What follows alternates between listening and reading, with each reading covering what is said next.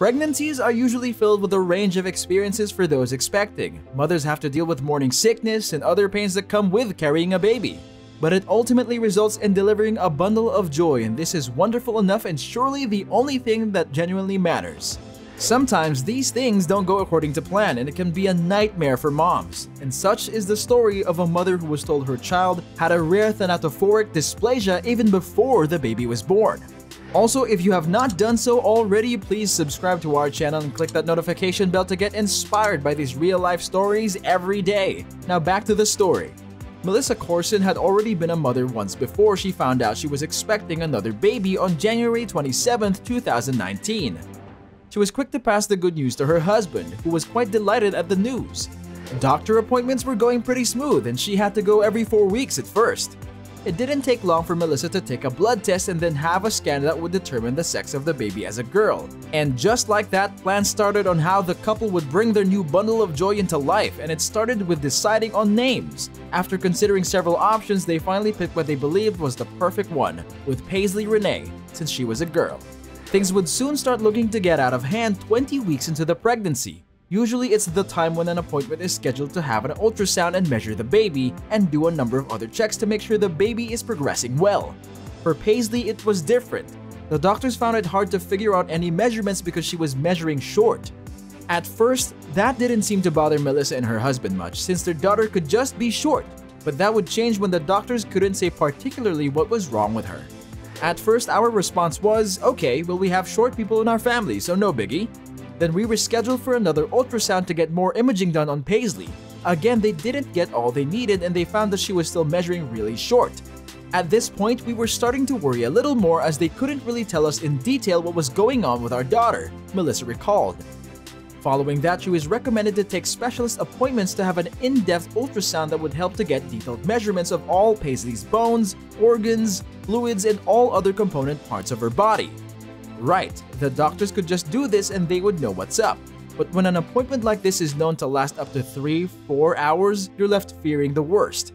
And this was exactly how the couple felt knowing something could be wrong with their unborn daughter, especially since it was nothing like they felt when she was having her other child.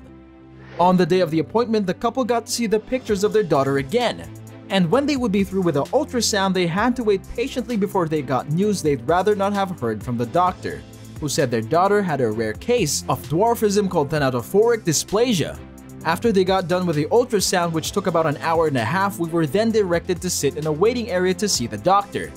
The hour we sat there and waited was so tormenting and long because you have no idea what to expect the doctor to find or what is going on, period.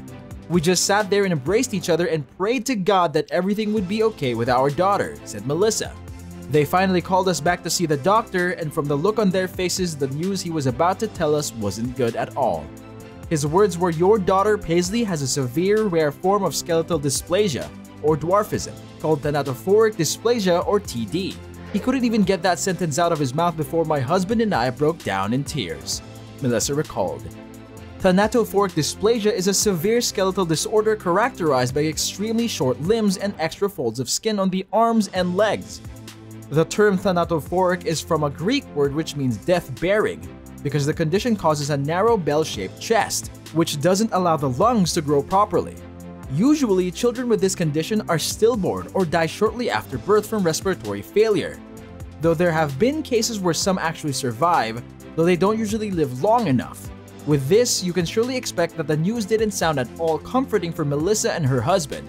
To add to their misery, the doctor told them that Paisley might not live through birth or only get to live for a few hours after birth. The doctors are so brutal and give kids no chance when they have a so-called lethal condition. He told us she might not live through birth or she might only live a few hours to days after she was born. Our world turned upside down that day. Now we had to plan for a child that would be medically handicapped for the rest of her life, Melissa recalled. The couple immediately took to researching their daughter's condition as they couldn't just give up on her. Unfortunately, they couldn't find helpful information and instead found out things like the case being a 1 in 20,000 or 50,000 type case, and even with the oldest living survivor at 29 years old. All the appointments after that were stressful for Melissa, surely for obvious reasons, and she had to live through every session praying that her daughter would grow. Her prayers did answer, with Paisley measuring much better than she would have been expected to, even when it came to her lungs.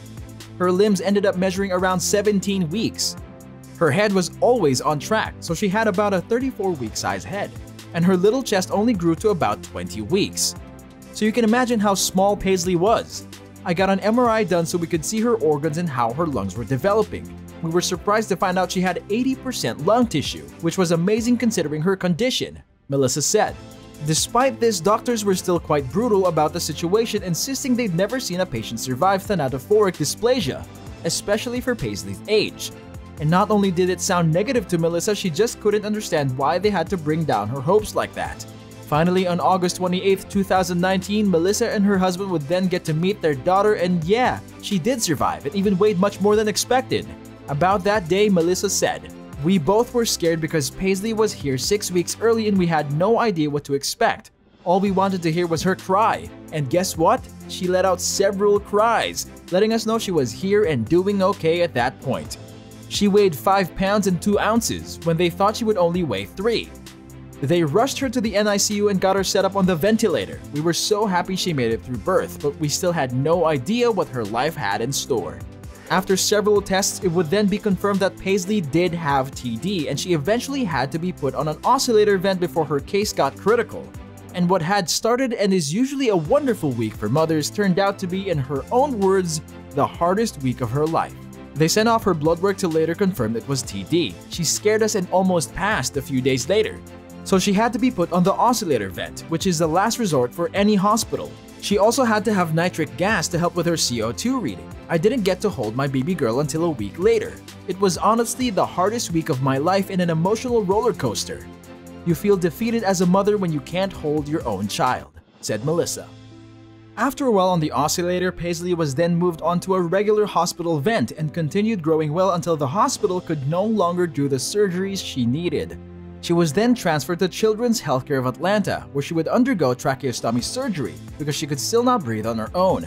And despite all these stress and travails, it was already many days after birth and Paisley was surviving despite what the doctors had thought. This was so much on our little girl, but she is a fighter and got through it.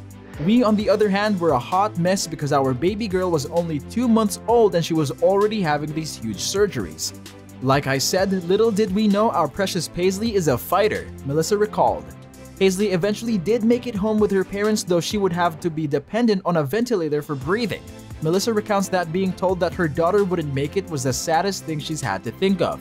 But in the end, she has God to thank for giving Paisley a huge chance at surviving and defying the odds by living. She said, "This journey has taught me to be grateful, to thank God for my little miracle, and to hold everything close to my heart. It was God's plan for this to happen, and we will praise His name through it all and be grateful for everything that comes our way." Melissa also offers advice for parents in the same situation, telling them not to give up. In her words, she said, "If I could give advice to any parents out there dealing with similar situations, I would say do not give up on your children. Fight for them and be strong for them. They are dependent on us. Rely on family and friends for comfort. Do not hold your emotions in because it's not healthy and will drive you insane through this process." There are many lessons to be learned from Paisley's story, and it is also a story that will serve as an inspiration to many, especially parents who are dealt with having to watch their little cuties struggle at any point after birth. There's surely a place in the world for every baby like Paisley. If you enjoyed this video, kindly give it a thumbs up, leave a comment in the comment section, and share with others. Thanks for watching and catch you in the next one.